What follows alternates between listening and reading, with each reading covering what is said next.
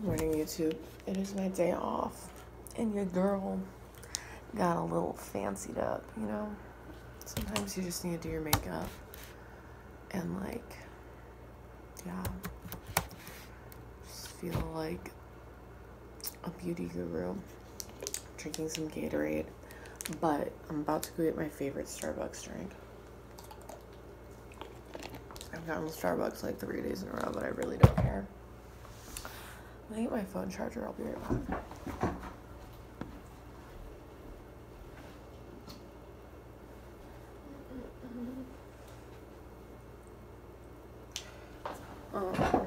Yeah.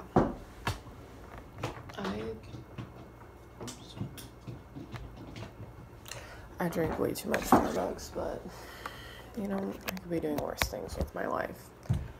Oh, excuse me. That was not very ladylike of me. I took etiquette classes by my mother. My mother taught me etiquette, and that was not a part of the etiquette courses I grew up with. So I apologize. Anyways.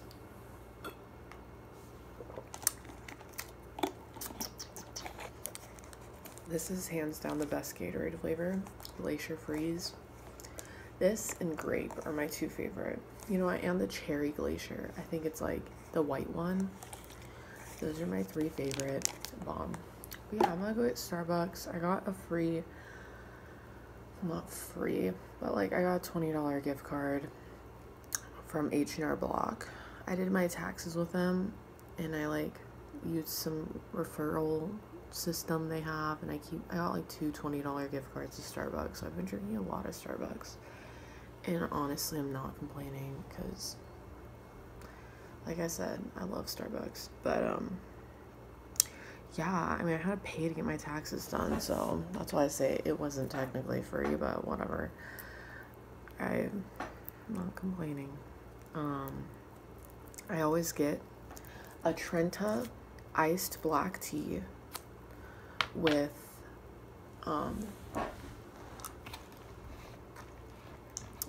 no water, no sweetener, light ice, add mango dragon fruit refresher juice. It is so good. Best drink ever.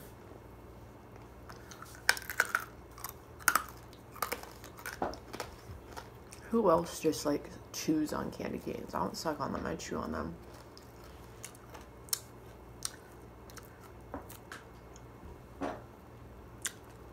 Oops, I dropped a piece somewhere into the abyss of my room. I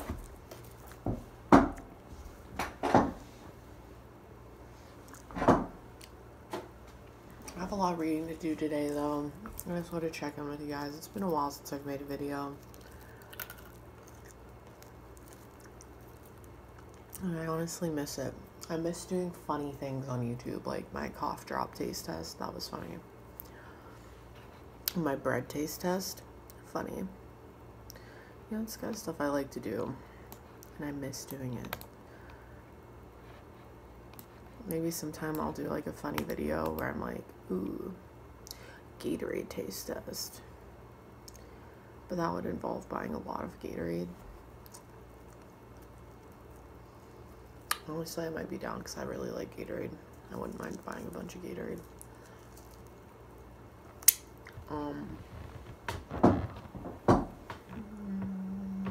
I've been working again. Whoa. I've been working again, and that's been really fun. I missed it a lot. I love my job. You know, life without work is not a life. It's called just sitting there, not having a life. You know, I love working. It gives me drive and motivation to do things in this world that help not only myself out, but others as well. And also, I love working in customer service. Excuse me. Obviously, there's a lot of downsides to it, like having to deal with with people who are very dissatisfied and not the happiest sometimes. But there's also those moments that I really value, like, you know, when I get to make people happy, and I like, you know, make people laugh and make my customers happy and give them recommendations on what products to try and what foods to eat at my restaurant. You know, those are the parts of customer service that keep me in customer service industry, is like the sole purpose of just making other people happy. I love that.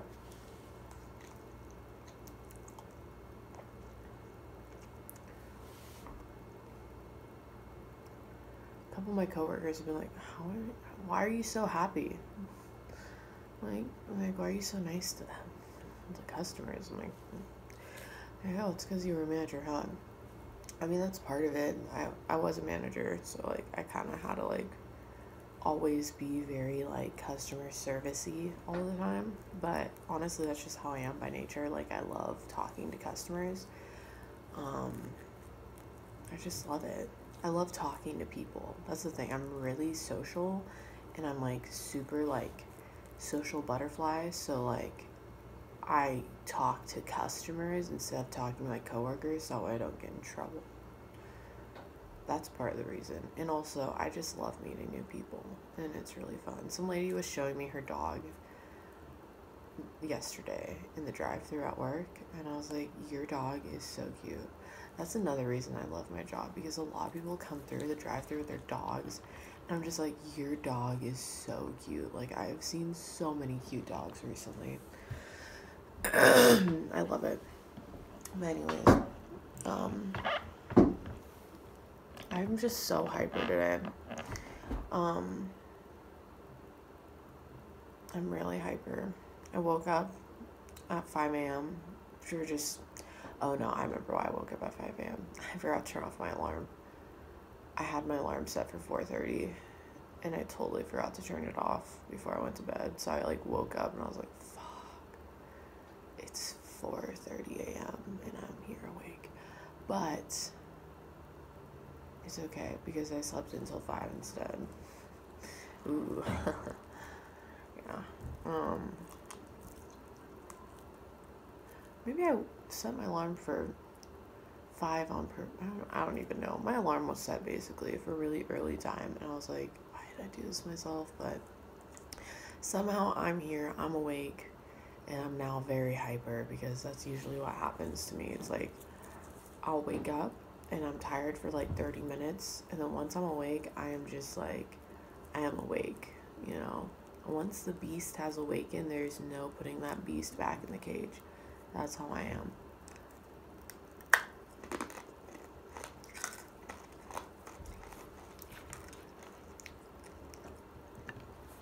I tried making, like, a breakfast burrito this morning, and so I, like, put some oil in the pan to make my hash browns, and I thought I was gonna have a lot of hash browns left to, like, cook in the oil, so I used a lot of oil, and I literally had, like, no hash browns left. It was, like, probably, like, 1/4 of a cup of hash browns, maybe even less, like a tablespoon of hash browns left. I was like, are you freaking kidding me?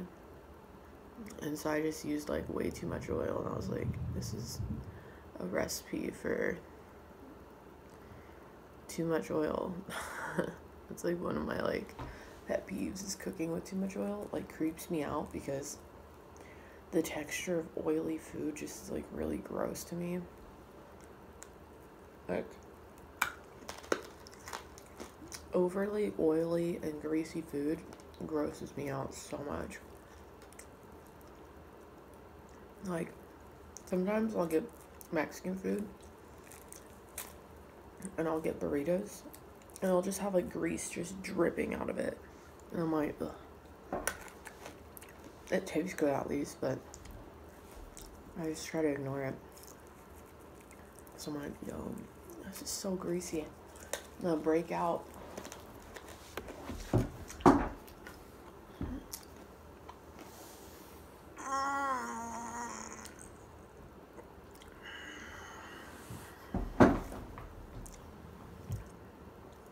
I had a dream last night that, like,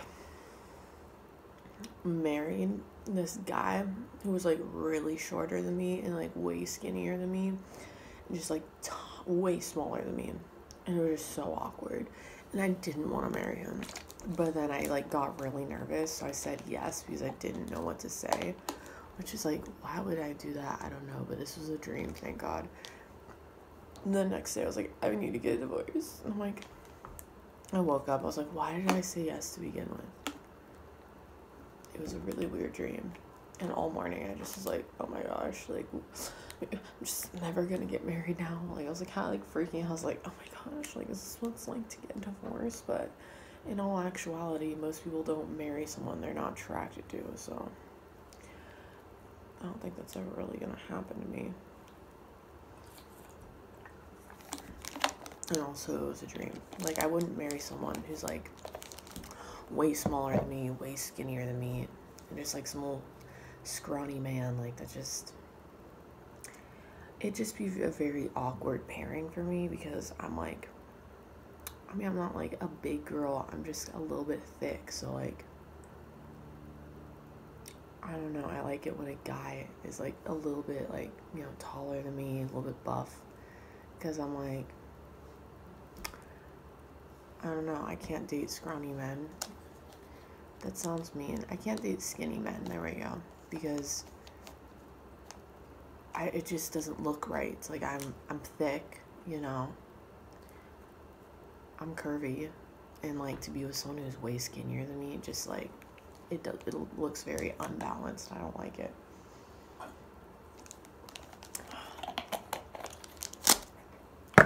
So yeah, that was a weird dream. Really weird dream. I'm gonna get ready though to go to Starbucks. I need to like either change my shirt or change my pants. And I think I might go with change my shirt, because I like wearing these sweats with just like a black long sleeve shirt. Because yellow and orange looks like ketchup and mustard. I am ketchup and mustard right now. See? Ketchup and mustard. No-go. That was a fashion no-go. Ugh. I couldn't imagine like myself wearing this out in public. These are my pajamas, that's for sure. Anyways, I'm gonna get ready. I need to... Fuck. I feel like hearing a weird whistling noise downstairs all morning. It kind of sounds like a tea kettle on the stove, like that. Like when like you make boiling water in a tea kettle and it whistles. But this time it was like weird. My house is like wild sometimes. I love living here though, so I'm not saying it's bad. It's like wild in a bad way. It's just wild. But anyways, I'll talk to you guys later.